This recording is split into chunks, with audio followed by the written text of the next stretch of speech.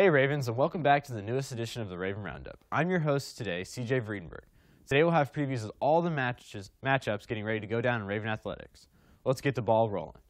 The ONW women's soccer team will play in the Sunflower League Championship tonight at 7 versus Shawnee Mission West in front of their home crowd at Seaback. The girls are playing for their second consecutive league championship, so make sure to come out and support your Lady Ravens. For the final game of the season, the baseball team is on the road to face Gardner-Edgerton Trailblazers. Senior Kyle Sheev will be on the mound tonight for the Ravens. The boys are looking to finish strong as they head to prep for playoffs. Tonight will be a busy night in Raven Athletics because the softball team is battling crosstown rival Olathe North at ODAC.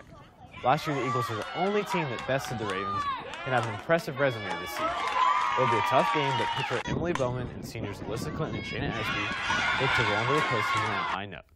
That's all today, folks. Have a great day, and remember to stay tuned to other Raven Roundups and game day tomorrow. Have a great week, Ravens. See you later.